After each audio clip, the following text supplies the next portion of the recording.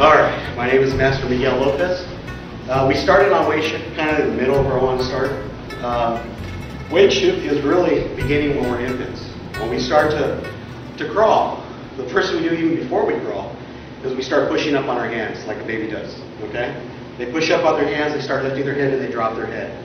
What they're doing is, by exploring and looking up and arching, they're starting to build up their muscle strength in their arms, okay? After a while, they start rocking. They get on their knees. Then they start rocking. Then before you know it, they take a step with their hands. They start crawling, okay? Once they start crawling, now they're ripping all over the place. You're chasing them because they're getting pretty fast. After the crawl, they learn to stand. That's the next stage. They stand up, and they start balancing their weight instead of all fours on two legs. That's kind of difficult. It's kind of fun to watch kids walk, because when they walk, they're really falling into their next step. They're not walking into it. Especially when they first start. It's kind of like they fall this way and they fall that way. It's real fun to watch, real cute, okay? But it's basically the same thing. As we start getting older, we learn to walk and we learn to balance, but it's really a game of balance and unbalance. When I walk and I step this way, I'm really unbalanced. If someone hits me, until I put this leg down, I'm going to fall, okay? What you learn to start doing is, if I lower my weight and I step out, I'm really balanced right now because my knee is bent. I don't know if you can see this. And I can have balance right now. When I step out, I have not taken my weight off this leg yet.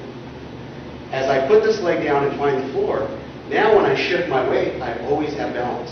Does that make sense? So I bend here, this is free, right here, because this is bent and absorbing my weight.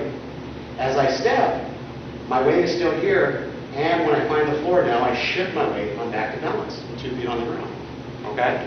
So learning how to walk properly and learning how to walk by shifting weight is also a big part of what we do, okay? So once I learn to walk, now I can start running. I start taking my steps, I start jumping, I start progressing. Martial arts is this way. If you get out there on the mat and they start showing you how to do forms and lessons and you haven't even learned to crawl yet, they're teaching you how to run, it's not going to work, okay? So what we do here at our school is we start from the very single basics. And the basics is learning how to start to put your hands up, okay?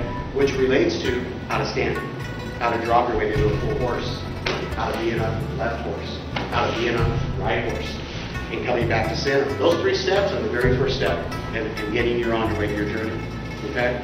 I've been in martial arts for probably 23 years.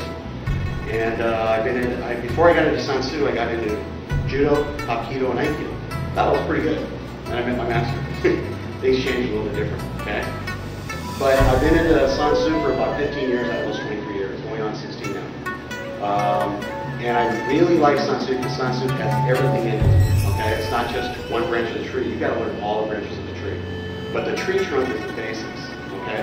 And one of the major basics is learning and being knowledge of where your weight is at all times, okay? All right. So now that we understand about our weight shifting, when we get in our horses, if my belt is hanging to the center, I'll kind of pull the side because we're going to plumb up. Okay? My belt is hanging when I'm in a horse here. Come here. This is Nicholas Lopez, is my nephew, and also a pretty good practitioner. What I want you to do is turn around and get in the full horse.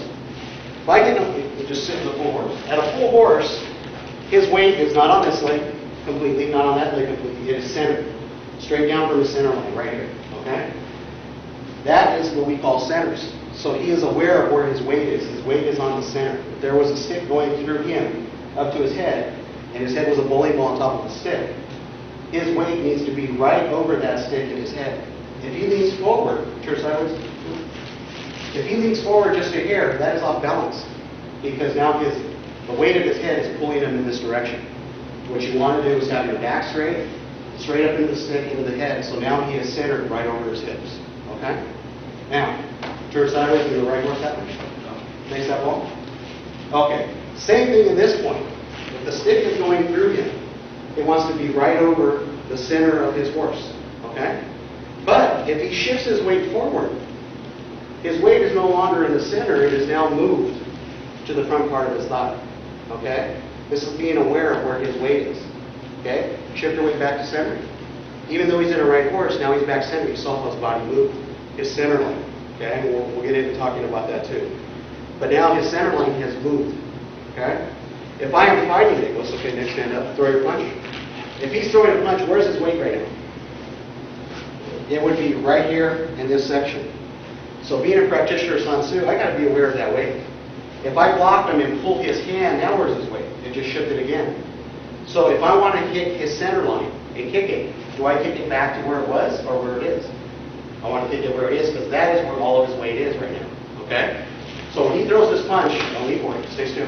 He throws that punch and his center line's there. This is where I want to strike if I'm being centered. Okay? If I shift his weight, now where do I want to strike? Back here or in front right here? Now I want to strike it right here. That is the center. So by understanding your center, you can start reading your opponent's center. And we'll get into it in thorough about where your center is and how to read centers of your own body. Once you start understanding that, then we can start working on how to read our opponent.